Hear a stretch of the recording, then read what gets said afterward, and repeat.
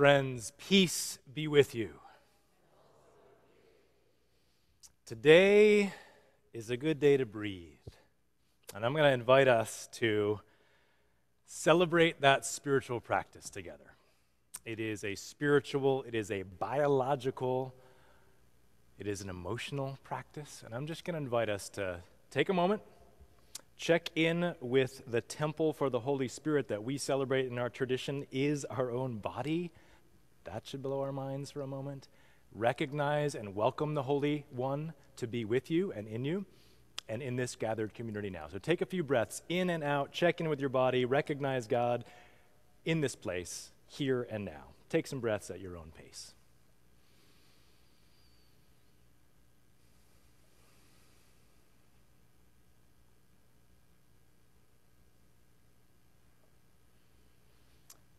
And again, peace be with you.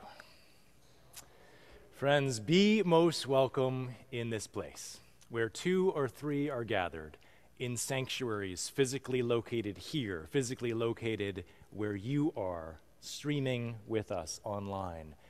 There is a promise of God's presence to be realized, to comfort and to challenge. May we leave our worship together today, comforted and challenged as we are in need. It is good to be together today. Thank you for taking the time in the midst of your day, in the midst of your week, to be a part of this community. If you are here for the very first time, may it not be your last time. We're grateful that you are with us. We are grateful that you are bringing your perspectives that are different than those of us who have been here before. And we ask that you would experience the hospitality of Christ while you are here. If you'd like to know more about who we are as a community of faith here at Church of the Covenant, there are a few ways to do so. You can go into your bulletin. Online, there's one in the chat. In front of you here, there's a physical one in the back. If you didn't get it, you can click on a QR code there, which will get you in touch with me, and I'll get back to you with more information about who we are as a community of faith. My name is Rob. And if you also would prefer to fill out a card in your pew, you can do that as well. I want to lift a few announcements for the life of the community today. There's some things happening here in our midst, in our week, that we as a spiritual community rely on to ground us and to center us and to help focus us. So today after church, I would ask that you would pray for our Climate Jubilee team that is hosting a special lunch for other churches in downtown Boston, their leadership around climate justice. I think it's a wonderful time for that gathering. So that's happening in Bates Hall at 1 o'clock. Pray for that. Those of you who are a part of it, thank you for your leadership. This coming Wednesday, there are 2 points of connection. There's our morning Bible study at 9:45 and our evening prayer at 6 o'clock. Both of those are on Zoom, fully accessible. If you have any questions about how to access those, there's details in the bulletins, or you can speak with any of us. I thank you to our ushers this morning. I see Trudy and Denise. Thank you for stewarding things. If you have any questions, you can speak to them. I want to thank Sid Smith for being here, subbing in for Jesus Vargas, who is on a much-needed vacation today. Thank you, Sid, for being our Sunday sexton. And I am really grateful for Young Fan, who is here in place of Tom Handel as he can get a vacation. Thank you for being our organist this morning. Welcome, and we are grateful for your leadership and your musical gifts that are going to center us today as well.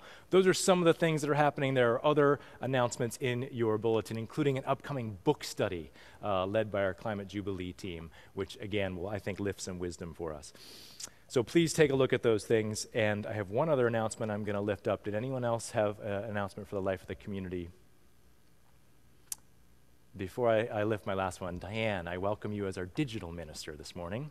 For those in the sanctuary, you'll notice that she is here. When I first came to church, I looked at the screen and I saw Diane on the screen, and I said, "Oh, good to see you, Diane." And then she said, "I'm actually sitting here as well." So Diane is our digital minister for us. Diane, can you unmute and let us know who might be joining us this morning on? Yeah, it's nice to be here in person as well as on screen today. We have 15 people online today. Friends, be most welcome. Thank you for taking the time. If you have a candle that you can safely find to light during this service, that's a spiritual practice we invite people to do. Those in this sanctuary, you get to lean into the candle that we're going to light later. Lastly, I want to introduce to you, if you don't know him, Rabbi Michael Shire, who is here, Central Reformed Temple's rabbi, just down the street. Our closest neighbor in faith from the Jewish tradition is right down the street, 15 Newbury Street. We welcome you, Michael, just joining us today in worship and solidarity. It's really good to have you. For those on the Climate Jubilee team and others, you may have recently met him under the sukkah on Sukkot as we leaned into justice around climate in an interfaith way as we were welcomed into that wonderful spiritual tradition of our Jewish siblings. So we're grateful for you, Rabbi Michael, for being with us. Friends, I would invite us to rise as you hear this collect today. Please, as you rise, you can rise on your feet or in your heart as you are led. And I want you to hear this from St. Teresa. Just for today, what does it matter, O Lord, if the future is uncertain? To pray now for tomorrow, I am not able. Keep my heart only for today. Grant me your light just for today. All of God's children said together, amen. And now we call ourselves into worship as is printed. Loving God, in the range of our emotions, meet us. In our fatigue, rest with us. In our anxieties, calm us. In our angers, wrestle with us. In our confusion, counsel us. And in our rising, transform us. In our advocacy, amplify us. In our hopes, sustain us. And in all things and in all places, O loving God, bring your fierce movement of love. Amen. If you're at home now, you can kindle a candle here in this sanctuary. We will do so. And this is also a ritual. It is a symbol and it is a sign. It is a sign that God's presence illuminates that which seems uncertain, a bit gloomy at times, and unclear. We, friends, in our tradition, name this candle as the light of Christ. Thanks be to God. Our opening hymn this morning is found in your black hymnal. Hymn 436, your black New Century hymnal. It's also printed in your bulletin, God of Grace and God of Glory. I invite you to sing as you are led.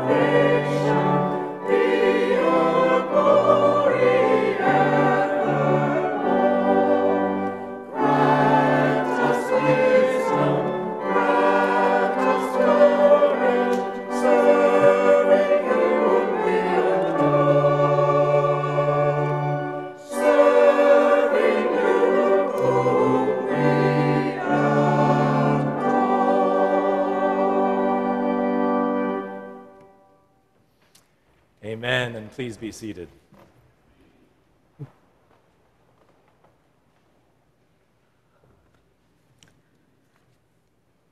Harry Emerson Fosdick wrote that hymn in the 1930s, and he knew our moment all too well. We are surrounded by evil, by division, by betrayal, injustice, exhaustion, and fear. As we see these painful realities in stark relief in the wake of the election, we need to open ourselves to honest reflection. Saying the words that are attributed to Nels Ferre that are printed in your bulletin. Would you join me? Come, O Holy Spirit. Come as holy fire and burn us. Come as holy wind and cleanse us within. Come as holy light and lead us in the darkness. Come as holy truth and dispel our ignorance. Come as holy power and enable our weakness. Come as holy life and dwell in us. Convict us, convert us, consecrate us until we are set free from the service of ourselves to be the servants to the world. Let us now open ourselves to God in silent prayer.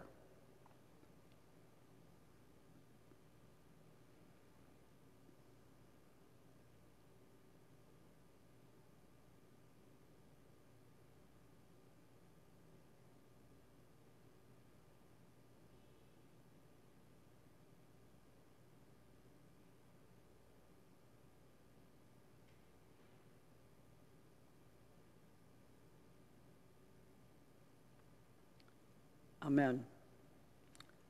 Would you join me in the assurance of God's grace? As we emerge into the place of restoration, let's pray with the words of poet Christina Rossetti. As the wind is your symbol, so forward our goings. As the dove, so launch us heavenwards. As water, so purify our spirits. As a cloud, so abate our temptations. As dew, so revive our languor. As fire, so purge our dross. And as a people liberated, let us celebrate together. In Jesus Christ we are set free and made whole. Alleluia. Amen.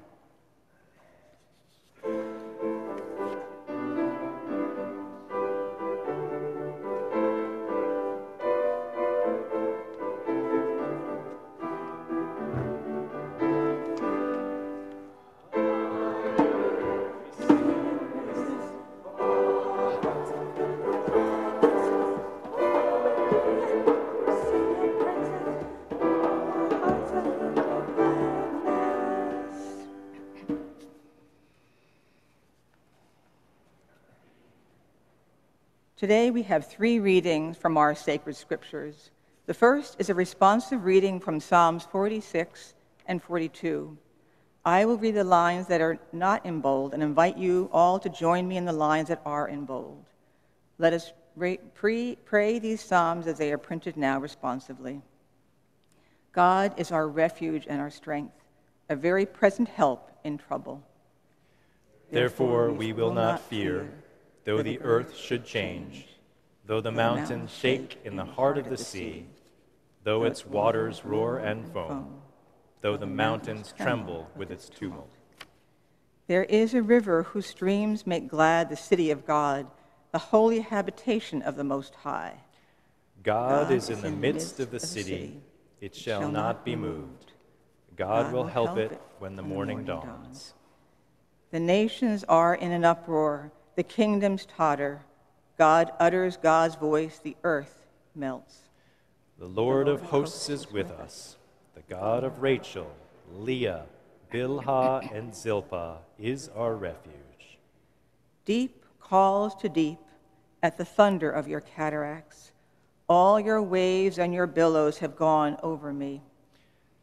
By day, God commands steadfast love, and at night, God's song is with me, a prayer to the God of my life. I say to God, my rock, why have you forgotten me? Why must I walk about mournfully because the enemy oppresses me? As with a deadly wound in my body, my adversaries taunt me, while they say to me continually, "Where is your God?" Why are you cast down, O my soul, and why are you disquieted within me? Hope in God, for I shall again praise God, my help and my God. Our next reading comes from the book of Esther, chapter 4, beginning at the first verse. When Mordecai learned all that had been done, he tore his clothes and put on sackcloth and ashes, and went through the city, wailing with a loud and bitter cry. He went up to the entrance of the king's gate, for no one might enter the king's gate clothed with sackcloth. In every province, wherever the king's command and his decree came, there was great mourning among the Jews, with fasting and weeping and lamenting. And most of them lay in sackcloth and ashes. When Esther's maids and her eunuchs came and told her, the queen was deeply distressed. She sent garments to clothe Mordecai so that he might take off his sackcloth, but he would not accept them. Then Esther called for Hathach, one of the king's eunuchs, who had been appointed to attend her, and ordered him to go to Mordecai to learn what was happening and why. Hathach went out to Mordecai in the open square of the city in front of the king's gate, and Mordecai told him all that had happened to him and the exact sum of money that Haman had promised to pay into the king's treasuries for the destruction of the Jews. Mordecai also gave him a copy of the written decree issued in Susa for their destruction, that he might show it to Esther, explain it to her, and charge her to go to the king to make supplication to him and entreat him for her people. Hathach went and told Esther what Mordecai had said.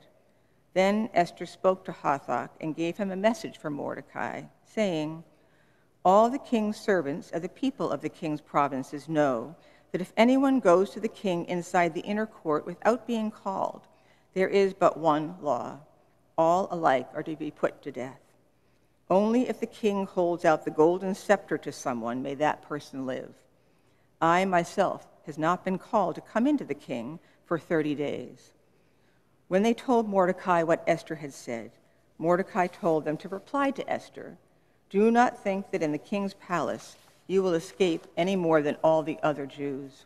For if you keep silence at a time such as this, relief and deliverance will rise for the Jews from another quarter, but you and your father's family will perish. Who knows? Perhaps you have come to royal dignity for such a time as this." Then Esther said in reply to Mordecai, "Go, gather all the Jews to be found in Susa, and hold a fast on my behalf, and neither eat nor drink for 3 days, night or day. I and my maids will also fast as you do. After that I will go to the king, though it is against the law. And if I perish, I perish." Mordecai then went away and did everything as Esther had ordered him. Our final reading comes from the Gospel according to John, chapter 8, verse 6. They said this to test him, so that they might have some charge to bring against him. Jesus bent down and wrote with his finger on the ground. God is still speaking the word of God.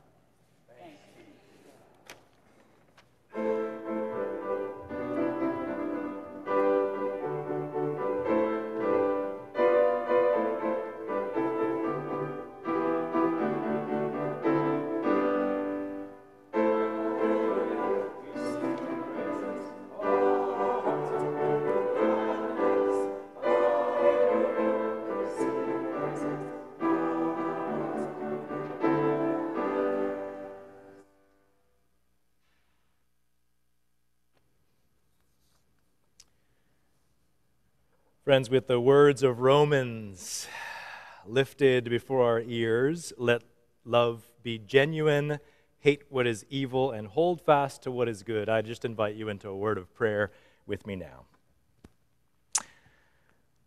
Holy and loving God, take our minds and think with them. take our lips and speak with them, take our hands and work with them, and take our hearts and set them on fire with love for you and all of creation. Amen. We are in a drought here in Massachusetts. Liz knows that. Stewarding our public gardens, it's a challenge. We need some more water. And right now, one of the hardest things for many of us is you can't have campfires. You can't have little fire pits outside. Last night, our presbytery gathered with our youth in our GLOW movement, and they couldn't have a campfire. They had to move inside the Burlington Church building to have a semi-campfire indoors because of the fear of wildfire spreading. One of my favorite memories from running a camp up in New Hampshire for many years was singing outside around a campfire, "Lord, prepare me to be a sanctuary."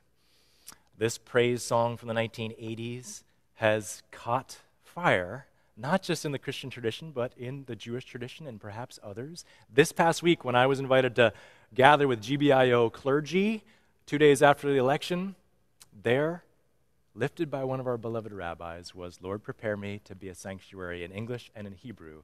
I was very deeply moved by that. Prepare me, my heart, to be pure and holy for you, O God. Make me ready for your presence so I can love others.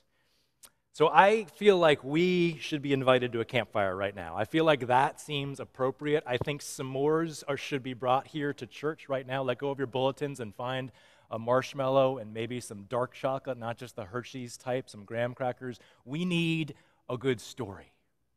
I want to gather us around a campfire and not spread wildfire, but grab and spread some good news, hopefully around this campfire. So today, I would like us to lean into a great story in our scriptures given to us from our Jewish friends and siblings. The story, wait before I tell you, trivia, what 2 books in our scriptures are named for women? Esther and Ruth. Y'all are good. Esther and Ruth. Okay, so this is one of those. It is a full book in the Bible. It comes after Ezra and Nehemiah in our tradition, right before Job and then Psalms. So if you have your Bible, you can flip open to the middle of the Bible and flip back a little bit, and you'll find Esther. It's about 12 chapters. There's some canonical, deuterocanonical versions of it that add some chapters, but what we know of is this story. Today we heard one chapter from that. I would love for us to lean in to this story today. I think there may be some granting of wisdom, granting of courage for us from this story. So once upon a time, there was a king. Right off the bat, I want to apologize for that word king, maybe a little triggering for us as we begin today with thinking about absolute control and consolidated power and sovereignty over others. But listen, stay with me here. Once upon a time, there was a king. The king's name was Ahasuerus, a very challenging name for me to say, so from here on out, we're going to call him the king. This king ruled the first Persian Empire around 500 BCE, which consisted of some 127 provinces from India to Ethiopia, most likely Xerxes I, the Great. This was following the Jewish exile in Babylon. And one day, this king decides, you know what? I am rich, and I want other people to know that. So as a king, what you do when that is the case, you throw a party. And there was kind of 180 days lead up to this party, and then there was a 7-day focus, a huge party for 7 days, because he wanted people to know how rich he was. So it was lavish, it was full of food and wine, and it says in the text that there were couches of gold and silver on a mosaic pavement of porphyry, marble, mother of pearl, and colored stones, and drinks were served in golden goblets. Drinking was by the flagons without restraint. This was a serious rager. So on the 7th day of this party, the king decides to summon his wife, Vashti the queen, to show her off as one of his many riches. Pause right there and see the patriarchal misogyny meter flipping into the red. Deeply unsettling, and it gets worse. The king summons Vashti and says, "Queen, come, wear your crown and come show your beauty off to my guests." And some biblical scholars interpret this to mean literally, Vashti, come wearing only your crown. Before you walk away, and stop listening to this story to chalk it up as one more biblical example that sanctions men telling women what they can do with their bodies, check this out, what happens next. Vashti, does she say yes to the king, who might kill her if she says no? No, she says, no way, I am not coming. She obeys with disobedience to him and his objectification. I think it's a powerful no in our scriptures. So the king, in his cowardice, in my opinion, gets very angry. And instead of going to confront her, he goes and gathers his men, his counselors, and says, what am I to do? My wife has said no to me. His advisors blow off his own marital concern and says, King, we have no comfort for you because there is something far more dire at stake here. Not only has your wife done something wrong to you, but she's done something wrong to all men everywhere. For what in the world will happen if women hear this and begin to do whatever they want opposed to what their husbands want? Chaos, calamity.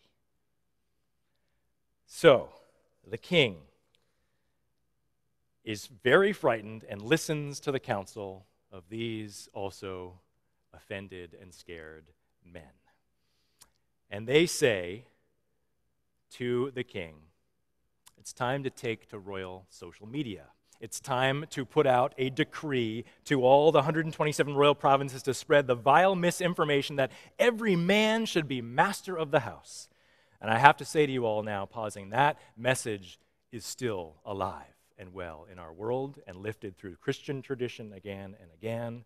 I would call it a deep heresy, but this is one of its origin stories. And so as a result of this decree, Vashti is relieved from her duties from the palace. She is not killed, she is let go, and I would say she is liberated, but this is one interpretation. And so the king says, well, I need to find another wife, and so he summons all his counselors to go out to the whole kingdom and find suitable potential wives. And this is where we first meet Esther. She is brought to the palace as people noticed how beautiful she was. She is an orphan Jew who is being raised by her uncle Mordecai. The court officials put her through a beautification cosmetic treatment that lasts not a day or a week, it lasts an entire year. I have no idea what's going on here. Is the biblical justification for spa day? I'm not sure what's happening. It seems like there's probably some other stuff going on here, but myrrh and perfumes. And finally, after this treatment, Esther is brought before the king, who is super wowed by her beauty, and so he names her as his queen. However, she does not bring her full self to the throne, right? She retains inside her Jewish identity as guided by her uncle, lest some danger befall her. So in order to keep an eye on Esther, Mordecai frequently hangs out by the outside palace gates, and one day he overhears some people talking about wanting to assassinate this king. And Mordecai then runs to the court officials, tells them, they end up saving the king's life, and Mordecai is lifted up and honored in this way. And people have good vibes for him and all over the kingdom, except for one person, another character named Haman. Haman was a very powerful, close advisor to the king, and he was not excited when other people, other men especially, got attention.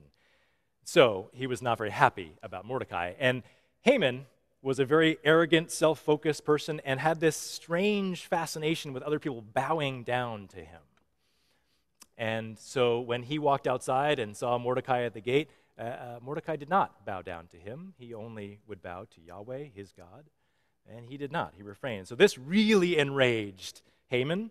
And instead of striking Mordecai down, he thought something more nefarious, more narcissistic, more violent. And as is often the case with similar people who are self-absorbed and narcissistic, especially men, in cowardice, he retaliates. This retaliation was to come up with an entire plan to eliminate all the Jews in Persia at the time, to deny, deport, destroy all women, children, young, old, all men, everyone, all genders in his kingdom. To do this of the Jewish faith. To do this, he began spewing misinformation and lies once again through the social medias of the time, and said to the king, you need to, he said to the people that there are people in your kingdom who do not keep the king's laws and should no longer be tolerated.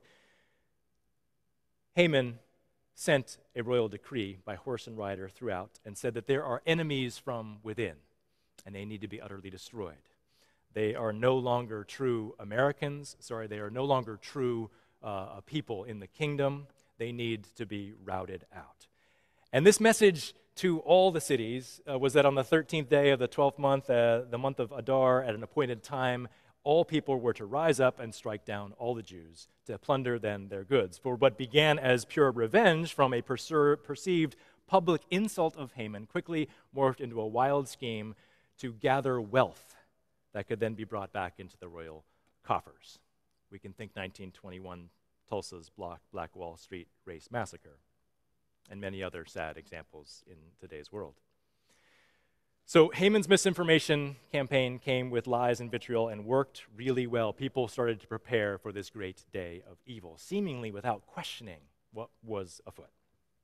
And so the story gets to the part in chapter 4 that we just heard Liz read so well. Mordecai hears about this coming great day of evil, and he becomes deeply distressed. With sackcloth and ashes, he descended into public mourning right in front of the palace gate. And he sends words to Esther. She must do something to help. She must go and speak to the king and put a stop to this coming pogrom. Now, there are 3 reasons why Esther pushes back a little and says, I do not think this is a good idea. The first being, as earlier described, 500 BCE Persia was not a very woman-centered societal setting. In fact, the only time a woman would be able to see or speak to the king is if they were summoned, including the queen. Going unsummoned had serious consequences. One could be killed. 2, Esther thought that criticizing the king's closest advisor and friend might not be the wisest move. It might also backfire. And 3, maybe most importantly, the reason she held back is that by speaking up, she would have had to expose herself as a Jew, something that could have also dire consequences. She had been living safely and had attained a position of power, and so coming out could be very dangerous. And this is where we get to that famous line that probably many of us know and are familiar with in the book of Esther, where Mordecai responds to Esther saying, "Who knows? Perhaps you have come to royal dignity for just such a time as this." Now, this powerful prophetic line convicts Esther, and she immediately summons her entourage to fast and pray with her for 3 days and with Mordecai. And then, seemingly emboldened with those prayers and that fasting, she does not immediately run to the king and plead dramatically that there is a destructive plot against her people. No, she very much plays it cool, and she approaches the king and says, "King, hey, any chance you'd be willing to come to my palace tomorrow for a meal? I'm here to cook for you," which is a good strategy probably for anyone you disagree with, to prepare some food, a biblical rationale perhaps for vegan potlucks at this church as we think about how to move forward. The night before the king went over for this meal, he agreed. He did not strike Esther down, thanks be to God. He said, "Yes, I am hungry, I will come." But the night before, the king got hit with insomnia. We've all been there, and even royalty gets hit with insomnia. And so he does something that probably many of us would not. He does not open up his iPad or a book. He summons his lackeys to come to him to read the court records to him. So this would be like us calling up Trudy Veldman and saying, "Trudy, at 3 a.m, could you come over and read the council minutes for me? I can't fall asleep." He summons these folks to read, and when they read it, they come to the part where Mordecai had saved the king from assassination. And so he said, "Wait a sec, that was a great thing. I like this guy. Did we honor him yet?" And people said no. So then he summons Haman, and he says, "Haman, what should we do to someone who honors me?" And Haman, of course, only thinking about himself, says, "Well, king, I got a list for you. You should get him some new clothes. You should get him a new ride, a new horse. You should put a parade together for him." And the king says, "Perfect. Haman, can you go ahead and do all that for Mordecai?"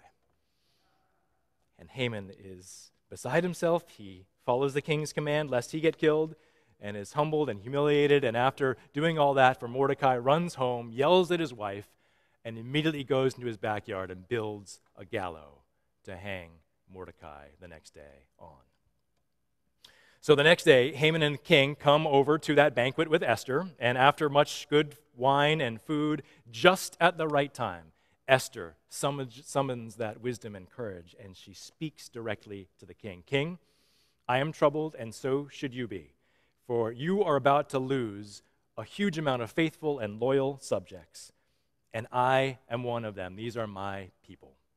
And the king immediately is shocked and angry and says to his beautiful queen, as he often refers to her, "Esther, what is going on? Who has summoned this?" And she points to Haman.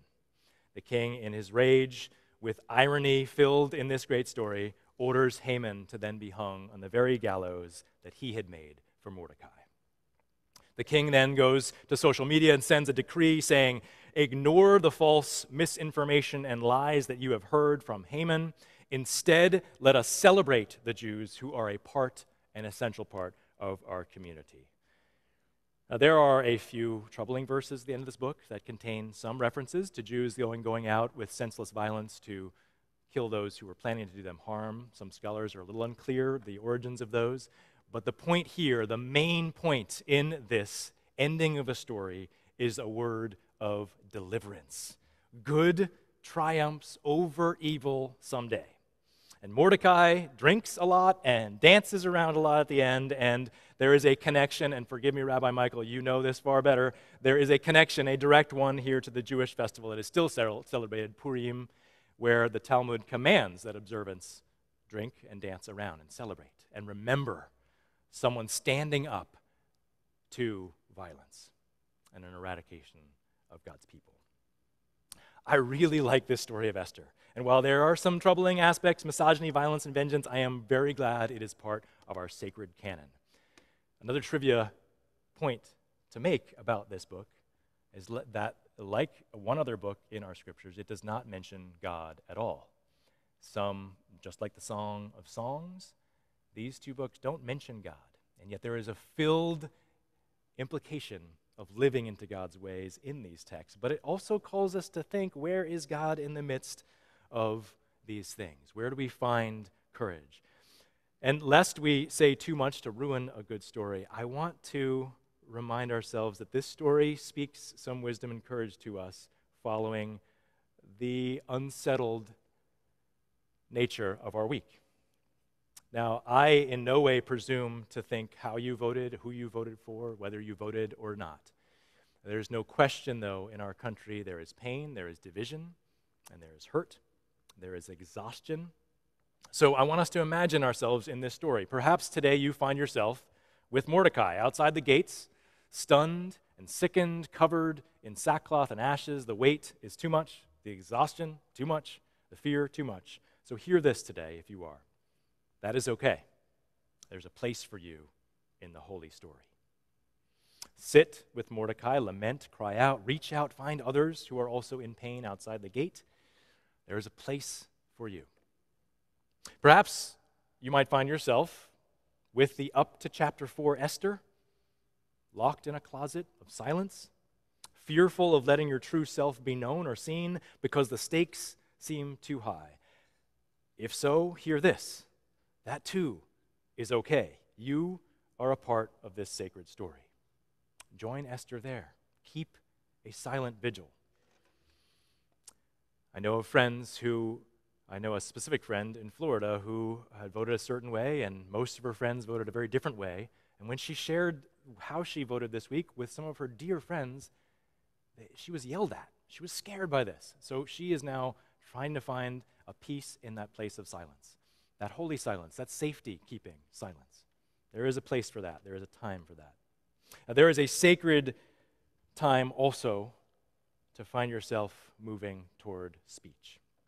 So perhaps you're drawn more to the side of Mordecai that holds nothing back, pleads with those in power to act. Act now. If so, hear this too. It is okay. There's a place for you. And maybe you find yourself also with Queen Vashti, who finds her power and her liberation in that strong word no to empire's demeaning demands. It is okay too. You have a holy place in this story. Finally, I wonder, you might find yourself asking the question, what would it be like, what would it feel like to join Esther in a true coming out into the full, true self, speaking truth to power? It may not be yet, it may feel too soon for you, but that image of empowering and imagining, speaking fully into your fully self, from your fullest self to a place for justice might be an intriguing place to think. So a word that if you are one of our beloved LGBTQ people, if you are one of our beloved Black, brown, indigenous people, if you happen to be born in another country, if you are disabled, if you are experiencing any form of societal marginalization or judgment in the midst of this country, however you voted, hear this. This story reminds you there is power in you. You are made in the very image of God, and Esther's affirmation that you have been made for such a time as this may very much just be the Spirit's whispering into your ear that you have a sacred role in this story, and God is not yet done with you yet. There is Spirit-infused power with people standing proudly into their truth selves, and it is our job, just like Mordecai, to help others find those safe places to come into the light. For in order to face the king, Esther finds deep wells of unknown courage from her prayers, her fasting, her relationship with Mordecai, someone who believed in her. So we should note those ingredients. For such a time as this, as a divine refrain, gives us people and spiritual practices to hear that and know when it is time and when we are called to speak and when we are called to be silent. So right now, I ask that us not to move fast from any part of this story, from one part to another. Land where you do land. Understand, as our sacred reckonings process teaches us, that we are called to move at the speed of trust. Trust in relationships, trust in community, trust in the linkages between Mordecai and Esther that are an essential part of the bending work toward liberation. All of this, church, takes time. All of it is challenging, and yet the braiding of relationships, one after another, becomes stronger and stronger, even when they are tested and tried. So I want to leave us with one of my favorite images of Jesus when he is faced with the powers of misogyny and hatred served up by religious leaders who come to him after setting up a woman and claiming that she is an adulterer. They throw this woman before Jesus. And what is the first thing he does? He does not strike back. He does not speak up. He remains silent. But he takes his fingers and places them into the earth. And he doodles in the sand. He doodles in the dirt. He switches the focus of violence to wonder. One of my activist friends this week lifted up the words of Brian McLaren, who had been lifting up the words of Valerie Kaur, who had been lifting up the words of Dr. Martin Luther King from 1956 in his great speech. A time such as this, the birth of a new age. All of those have repeated the refrains from time and time again that when something is trying to be born, something also dies. There is labor before the birth, there is a pushing, and there is a liberation. And in this, my friend lifted that when she was pregnant, she felt a deep desire to go outside and just put her hands in the dirt. And it really grounded her quite literally. And the next day, she gave birth. And she really found that the earth had something to teach her about the ways of moving forward and bringing new life. So friends, I would invite us into that spiritual practice that Jesus teaches us. We don't have to know the answers. We don't have to have all the words. We may remain silent for a time, for a lifetime, or for a short time. We may know when to act or when not to act. But remember our traditions. Remember the earth. And I am so grateful for this next hymn, which was also sung by someone named Martin Luther, not the king, but the reformer. And he spoke about this reality, that there is a mighty fortress named our God, a bulwark never failing, our present help amid the flood of mortal ills prevailing. For still our ancient foe does seek to work us woe with craft and power great, and armed with cruel hate on earth without an equal. And though this world with devils filled should threaten to undo us, we will not fear, for God has willed the truth to triumph through us. The powers of evil grim, we tremble not for them. Their rage we can endure, for lo, their doom is sure. One little word shall fell them. That word beyond all earthly powers forever is abiding, the Spirit and the gifts are ours, for Christ is with us siding. Let goods and kindred go, this mortal life also. The body they may kill, God's truth shall triumph still. God's reign endures forever. So friends, let us be brave Esthers. Let's be Mordecais to each other. And let us say to ourselves and one another, you were made for this. You have dignity. You are loved. God is present with all. Amen. I invite us to sing as is printed, your hymnal lists, your bulletin lists the hymn number as we have been led. I invite you to stand now. It is also printed, the words in your bulletin.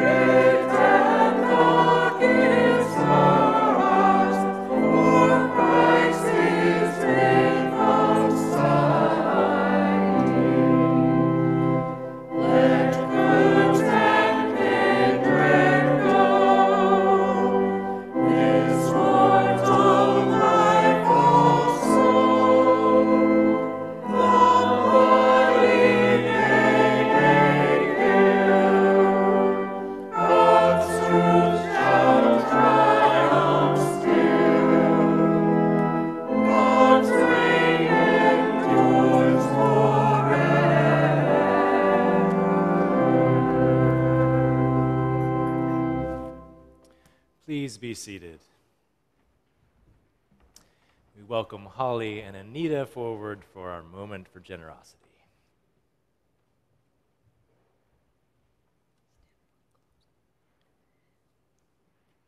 Hey, Holly. This is stewardship season. How about joining me to discuss something both terrifying and boring? Terrifying and boring at the same time. Could that be politics? Oh, talking about end-of-life issues is scary for many people. And then you add money to the conversation. We make it scary and boring. You must be talking about writing wills. I think this is the time where we have to say, neither of us is a lawyer, and we don't even play them on TV.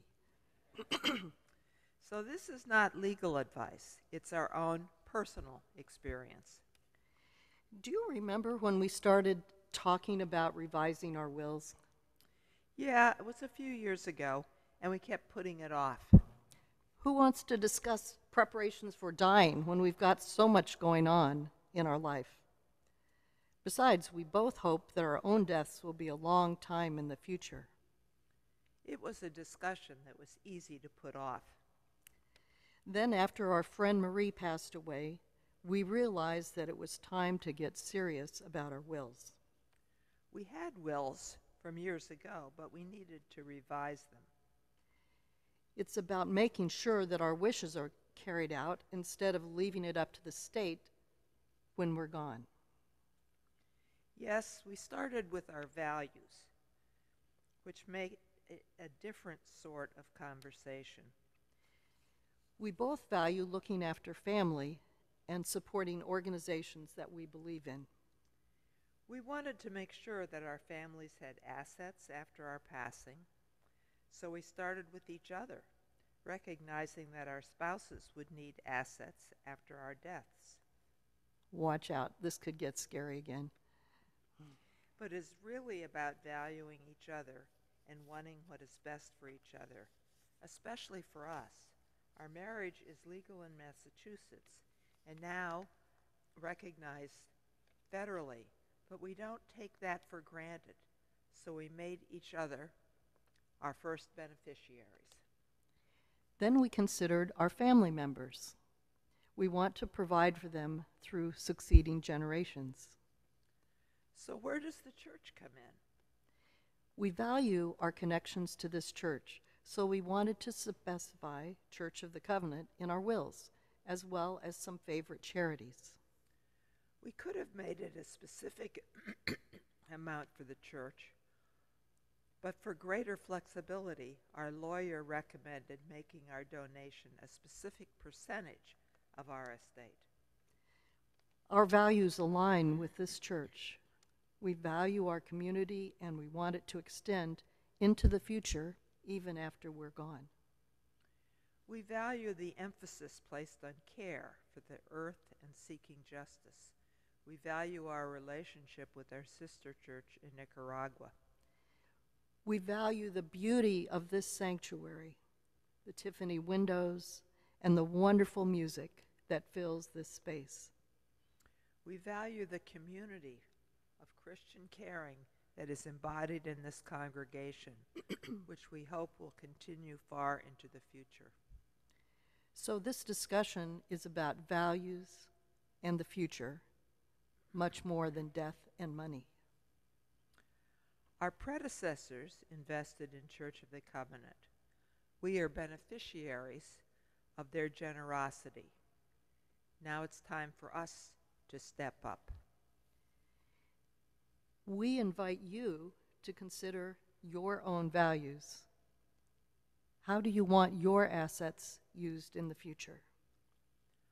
Are you brave enough to have this conversation? If you want to consider your values in the future, please make your will and consider naming Church of the Covenant in your will if you value the future of this faith community. Please make a generous pledge to our church when your pledge card comes in the mail. And for more information about wills and end-of-life decisions, check out the Church of the Covenant Deacons End of Life Guide. We promise it's not too scary.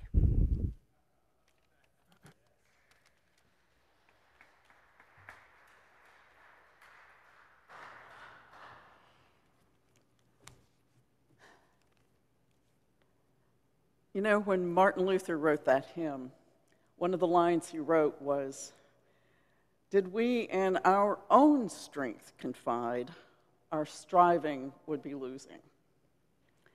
The good news is that we don't have to rely on our strength alone.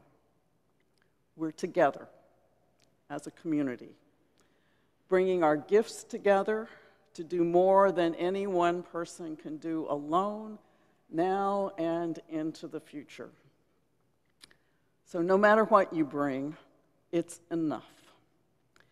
You can give online, as indicated in the bulletin or in the chat, or you can respond as our ushers come now to wait on us.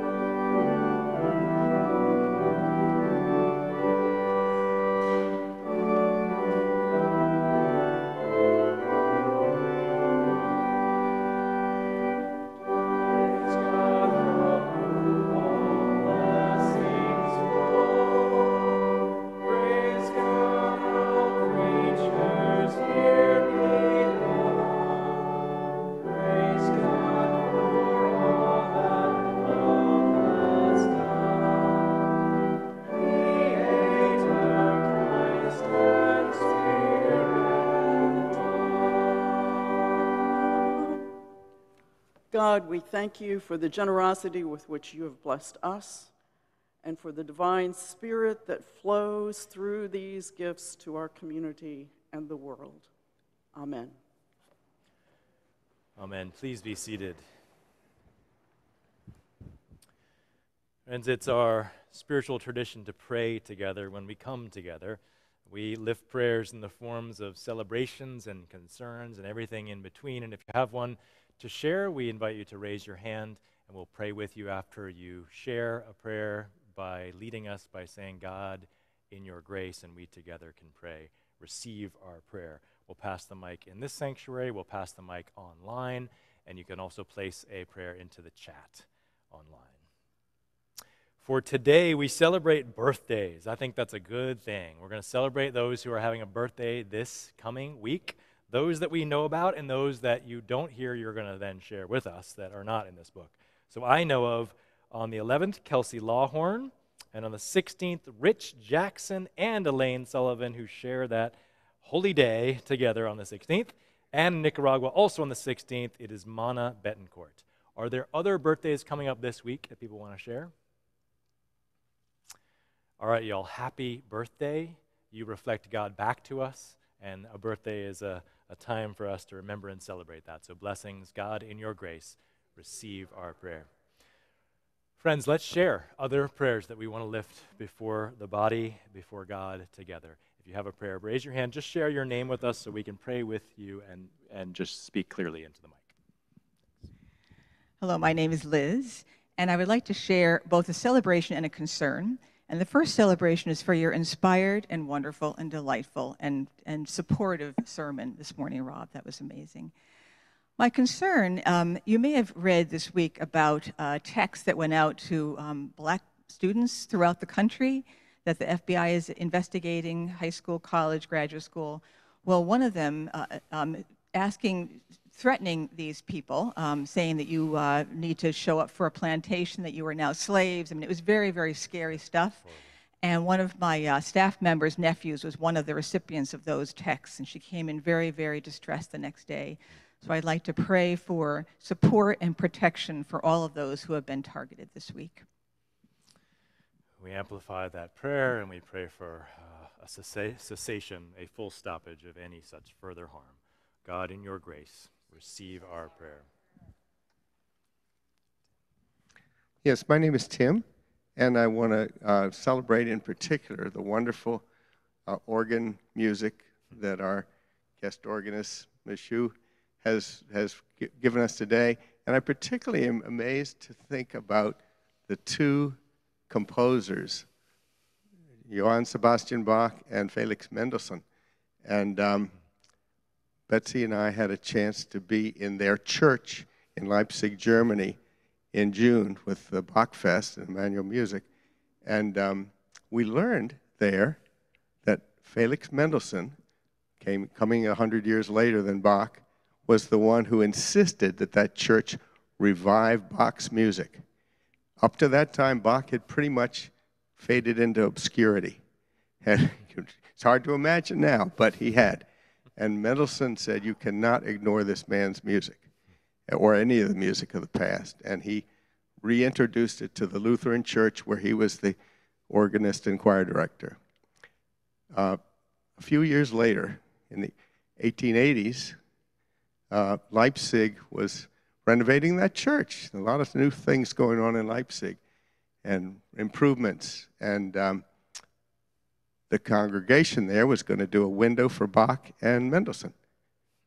And the tenor, the anti-Semitism in Leipzig in 1880s meant that the church did not dare to put up Mendelssohn's face in one of the windows. It wasn't until the about 2000 or 1990s that they now have a Mendelssohn window in that church. And the idea that this glorious music and the contributions that both these musicians have made to our Western tradition of fabulous music is represented, and with the awareness of the anti-Semitism, which can tear apart even wonderful gifts and talents like those. Thank you, Tim, for that celebration and for the truth through music. We give thanks. God, in your grace, receive our prayer. I just wanted to kind of reiterate, I live in a senior housing, and a dear friend of mine, she's African American, and she came to me the next day after the elections, and she said, she was shaking, and she said, I'm going to be put in a cage. And I didn't know exactly how to answer her, except that we need to pray that hate can be transferred to love. So I hope that we all can do that. Thank you. We amplify Reverend Maggie's prayer. God, in your grace, receive our prayer.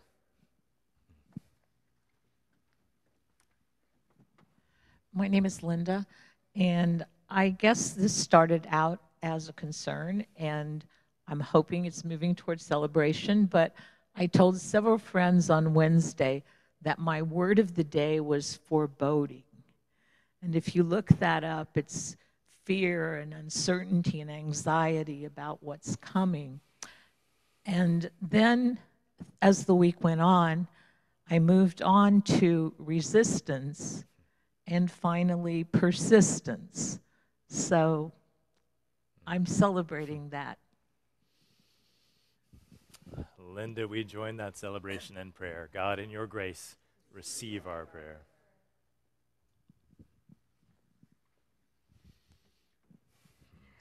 My name's Anita, and this is Holly, if you met earlier. We have both a celebration and a concern. Our celebration, the happy part, is our neighbor who is 100 years old this week. We got to celebrate with her. So we had a wonderful time of sharing stories and celebrating with our neighbors this week, which is really wonderful. That's our friend Josie, who just turned 100. Our concern is that I have to read my notes.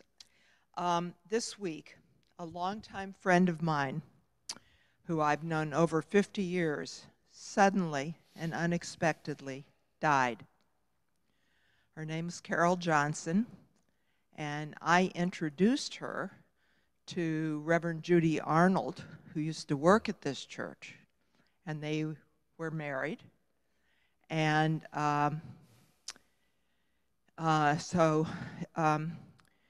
Judy was at Carol's bedside when they let her pass. Carol's two sisters were there from upstate New York. And it's a terrible, sudden, unexpected loss for our friendship group and for many other people. So we're ask for your prayers for all of us. Thank you. Holly and Anita, we hold the two of you in our hearts and in our prayers in this seismic loss. We hold Judy as well. We ask that God's light perpetual would shine and comfort be, and a welcoming home for Carol, and for your grieving to be held in the palm of God's hand.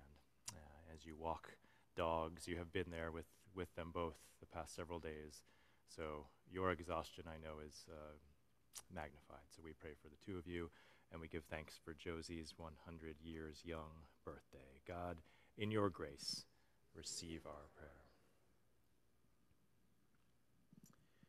Diane, can I ask you to look to our onliners to see if there are prayers? If anyone either. would like to say a prayer in person, if you could raise your hand, then you can speak. And while you're considering that, I want to share a request for prayers. Christine James asked for her and her husband Guy, as they're just having the first few days after having to say goodbye to their remaining ram, Finn, who died yesterday after a long illness. There was nothing the vet could do. So Finn is now joining his brother Huck, who died earlier this spring. And it was just a hard loss in a hard week. They'll miss seeing their handsome creatures in the homestead paddocks. So we pray with love surrounding Christine and Guy and everyone else who has animals all around the world who mean so much. And when we lose them, it affects us, but we know that that love continues, and so we give thanks for that. God, in your grace, receive our prayer. Does anyone else have a prayer? Okay. Yes, Christine, please unmute. Grotto.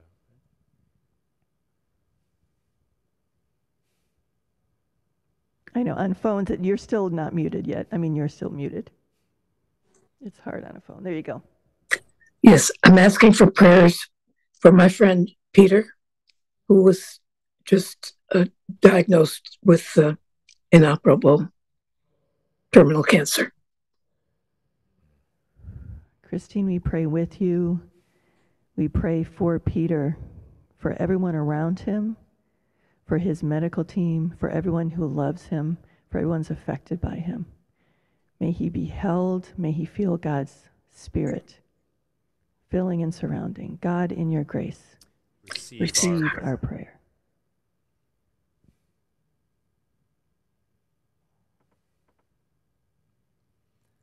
I think that's all. Thank you, Diane. I asked one other prayer for a beloved family member of mine who recently had a fall and a concussion, so prayers for her healing. God, in your grace, receive our prayer. Friends, I know there are other prayers that we carry with us, especially this week, so I'd ask us to take those silently, lift them into the prayer that Nancy will now lift for us in solidarity. Lord, listen to your children praying. What a time this is. We, like Esther, have heard some very bad news. Like Mordecai, we feel like tearing our clothes and running through the streets wailing.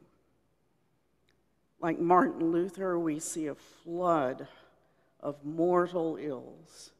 And like Fosdick, we cry out to be saved from the evils that surround us. We lament. We cry out that things are not okay, that there is a vast gulf between the world we see and the world you, God, created and named good.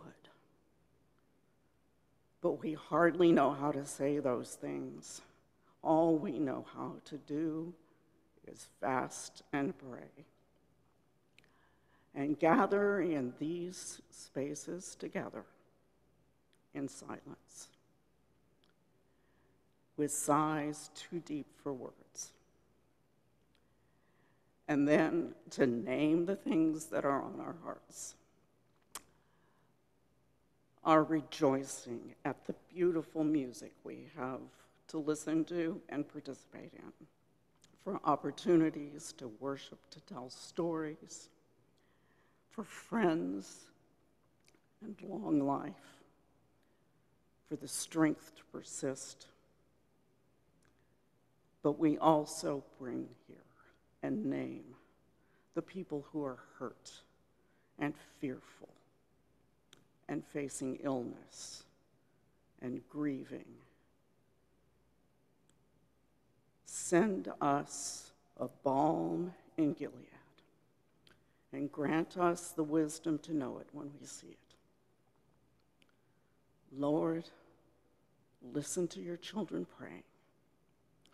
Send us love. Send us power. Send us grace. Amen. Amen.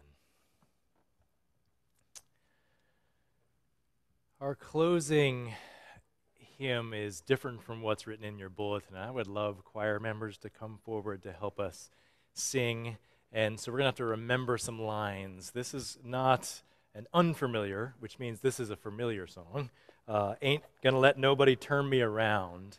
We're going to try to sing this as we can today. So I'd invite you to rise if you are willing, if that's comfortable to you, on your feet or in your heart as we try to sing this together. The words are not printed anywhere. You're going to listen to the choir as we sing. The first is, ain't gonna let nobody turn me around, turn me around. It goes on, keep on walking, keep on talking, walking into freedom land. That's the number one. I'm gonna read them out just so we got them. The second one, Jordan River is chilly and cold. We will cross it cross it into freedom land. The last one, we've got to fill our hearts with courage and love. We will rise up, rise up into freedom land. And I gotta say, Pete Seeger, what did he have on his banjo? This machine surrounds hate and forces it to surrender. Ain't gonna let nobody turn me around, turn me around, turn me around. Ain't gonna let nobody nobody turn me around. Keep on walking, keep on talking, walking into freedom land. Well, the Jordan River is chilly and cold, chilly and cold, chilly and cold. Well, the Jordan River is chilly and cold. We will cross it, we will cross it into freedom land. Hearts with courage and love. We've got to fill our hearts with courage and love, courage and love, courage and love. We've got to fill our hearts with courage and love. We will rise up, we will rise up into freedom land. Last one, ain't nobody. Ain't gonna let nobody turn me around, turn me around, turn me around. Ain't gonna let nobody turn me around. Keep on walking, keep on talking, walking into freedom land. Amen, amen. I have last minute invited Rabbi Michael to come forward to help send us off with a blessing today. Thank you very much. Good morning. Shalom. I want to thank my friend, Reverend Rob, for his welcome this morning and for your welcome. Delighted to be here on this morning. It's been quite a week, and certainly the theme of our service this morning has reflected the concerns, but also the celebrations and the acts of resistance that our biblical forebears took seriously. I was obviously sitting in the very right seat this morning because right opposite me on that window, and of course all of the windows illuminate the light that comes into this church, but it's framed by the words that actually we read this week on Shabbat, the words of Abraham and Sarah. It says, by faith, Abram went forth whither he knew not. We don't know where we're going, but we're going together, and we're walking that path. And hopefully all of us take seriously, but also with joyful thankfulness and gratefulness for the beauty of this morning, of this church, and of this music, these words, these people. We conclude our services in the synagogue with the ancient words of the priestly benediction. Yivarecha Adonai v'yishmerecha. May God bless us all and keep us. Ya'er Adonai panav elecha v'chuneka. May God's light of countenance shine upon us. Yisa Adonai panav elecha v'yasem lecha shalom. May God turn to us, to all of us, to all who are welcome in kindness, and give us all peace, peace of heart, peace of mind, peace of soul. Amen.